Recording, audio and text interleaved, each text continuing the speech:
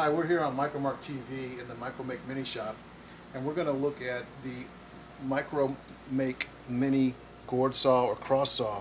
Dave's going to demonstrate. Tell us a little bit about this saw, will you, Dave? Well, what makes this tool so unique is the rounded foot, which allows you to do cuts on not flat surfaces. This is a great tool for gourd artists, and it's a very popular item. You'd find anybody in a craft show selling gourds would probably know exactly what this little power tool is. But I'm going to show you how it works, and we'll do a little cut on gourd.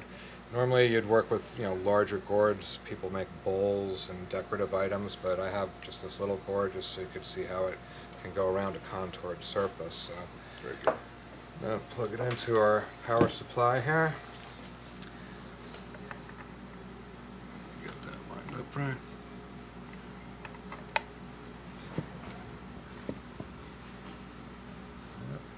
Upside down. Plug it into the power supply, turn it on. And I'm also going to need a drill, so I'm going to also use the 1/4-inch torque drill we have here.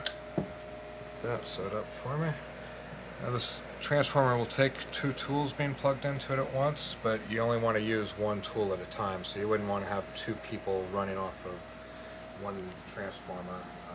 It would mess up the circuitry inside of it. So first off, I'm going to drill into a gourd.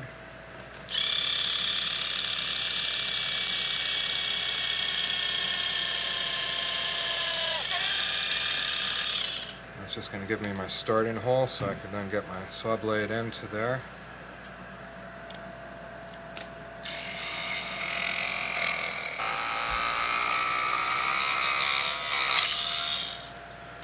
Cool. All right. There you have it. Opened up gourd. Very cool. Where do you go to get this? This is available through micromark.com.